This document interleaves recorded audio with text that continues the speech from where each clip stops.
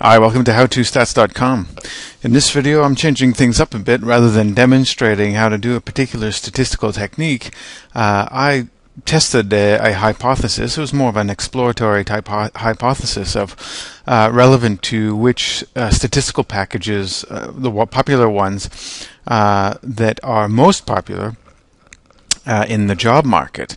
When you read different websites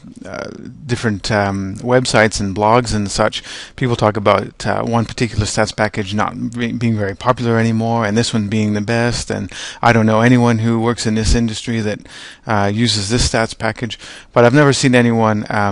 These are qualitative statements, anecdotal evidence, and I've never seen anyone actually do some analyses to see which one is the most popular. I actually did do a blog entry about a month ago, or a bit more than that, where I looked at a number of hits that the various stats packages websites were getting to estimate the popularity that way. And I ranked the stats packages accordingly, but I wasn't really totally confident that data were totally accurate, and whether they were a really good indicator about how popular the stats packages were. In fact, for those of you who may have checked out that blog, Mathematica came out as the most popular stats package based on the number of hits that websites gets, and I was very surprised to learn that was the case. So an alternative way of looking at this question is to look at the number of job advertisements that include the stats package's name in the job advert. And to do so, to collect those data, I actually went to a website called Indeed.com, which I understand is a meta-crawler type of search engine for jobs. So rather than being specific to any particular, that is, no one actually provides job adverts to this website and then pays them money. Instead, this website actually searches the various job websites within a particular country and loads them up all. It's kind of like Google, really. It's Google for websites, for job search. It's a meta-crawler. So what I did is I looked across several countries. I think there was a total of 8 countries that I looked across.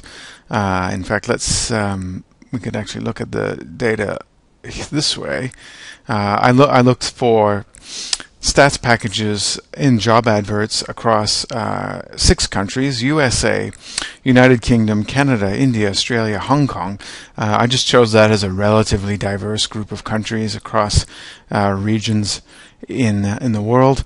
And the stats packages I looked at were SAS, MATLAB, SPSS, Minitab, Stata, JMP, Mathematica, Statistica, and Systat.